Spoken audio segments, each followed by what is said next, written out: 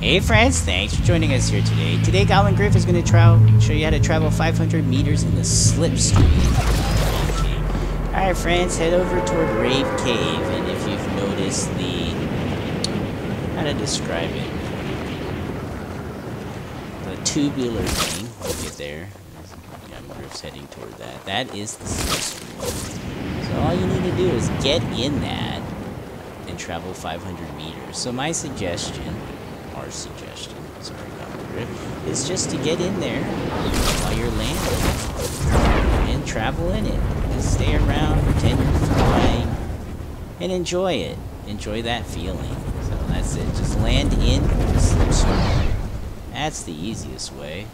Follow it the best you can. Go 500 meters, and guess what? This is complete. Oh, there it goes. Sorry, you gotta keep an eye on those circles. It takes you to the logjam area. Woo! You're close. Alright, friends, that's how you travel 500 meters in the Slipstream. Good job, Goblin Griff.